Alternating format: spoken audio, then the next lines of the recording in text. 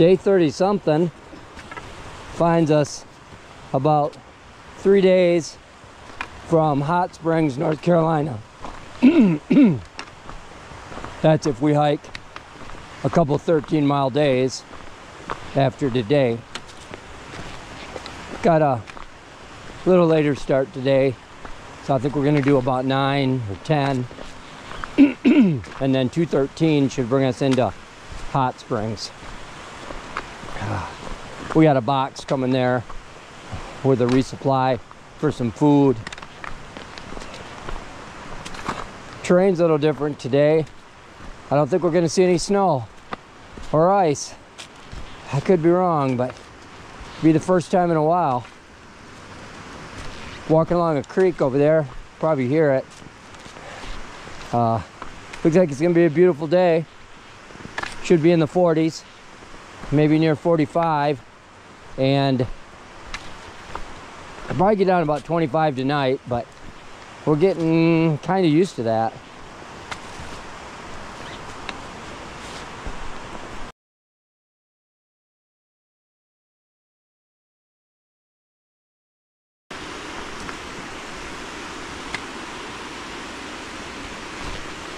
Had a lot of snow runoff, and it makes the creeks a little high.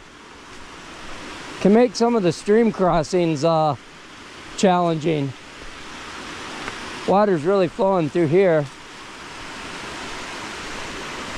It's kind of pretty. Oh, looks like a pretty easy route though. Lots of rocks to walk across. You can see the water coming down. It's really coming down there. And then they got, this one's gonna be fairly easy today. Some of them aren't this easy. Kind of go across on the big rocks.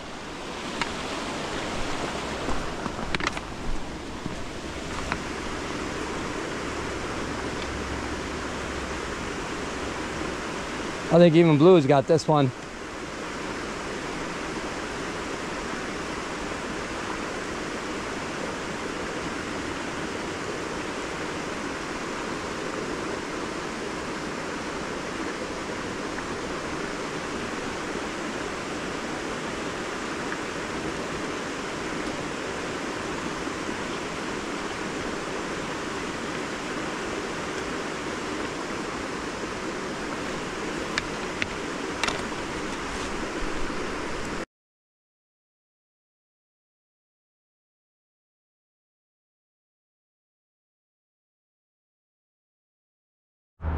Well, the trail's been pretty rough, so me and Blue decided we might just hike the highway to Maine. Be a lot easier. Nah, just one of the many road crossings you come across on the AT. I remember this one from a section hike, Interstate 40. A lot of times after a road crossing, they gotta take you back up in the mountains or back up in the woods, and sometimes you'll have a staircase. This one's kind of unique. We just passed that sign back there for Knoxville, Tennessee. I had a buddy, good friend of mine from when we were growing up, named Dennis Sousley, and him and his brother Steve and a few other kids from the neighborhood really kind of developed my fondness for the outdoors and camping. We camped out a lot by a lake. Special memories from those days. Kind of takes me back to those days when I'm up here in the woods and mountains and making fires. Because I lived in the inner city before that, and they really introduced me to life in the woods, basically. This is a rough staircase. You don't lean forward on it because your backpack will tend to pull you backwards.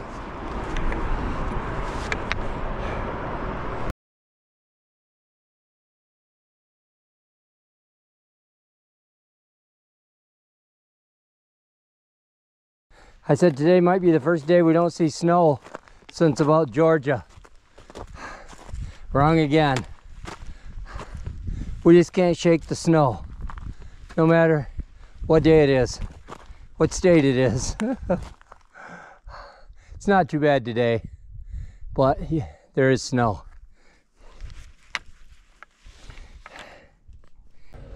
We're on top of Snowbird Mountain, and this is some kind of aviation station. I remember the sign. They're pretty serious about not going past that fence. Go up there and see what it says. There was a pretty stern warning.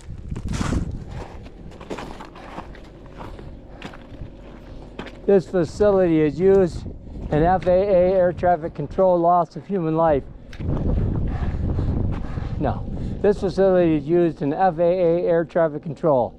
Loss of human life may result from service interruption. Any person who interferes with air traffic control or damages or trespasses on this property will be prosecuted under federal law.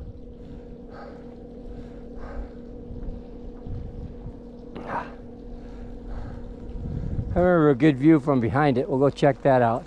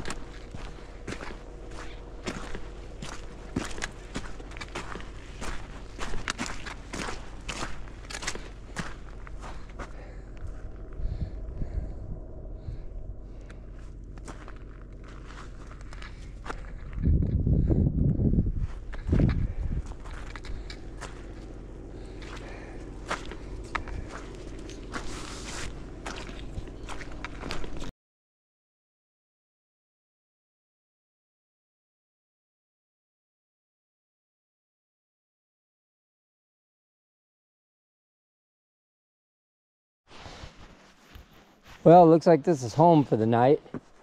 It's got the Groundhog Creek shelter, Groundhog shelter. Not one of my favorite shelters. I remember this from our section hikes. Very plain. You can see the back wall is concrete. We like to tuck in by a corner. We're out of the Smokies, so the tarps are gone, so the wind kind of blows in. But yeah, this is our gear explosion. But nobody else is here yet, so it really don't matter.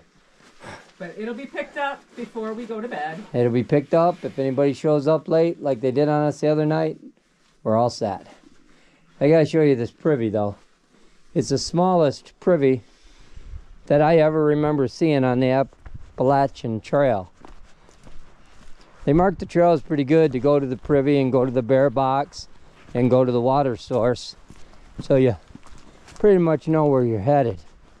But this privy, I don't know, a little to be desired. How big is that? Oh, little latch on it. That's the privy. That's where you do your business. Very small. It's got a roof on it though. The other day one didn't, and got a sleet coming down on you while you're trying to take a poop.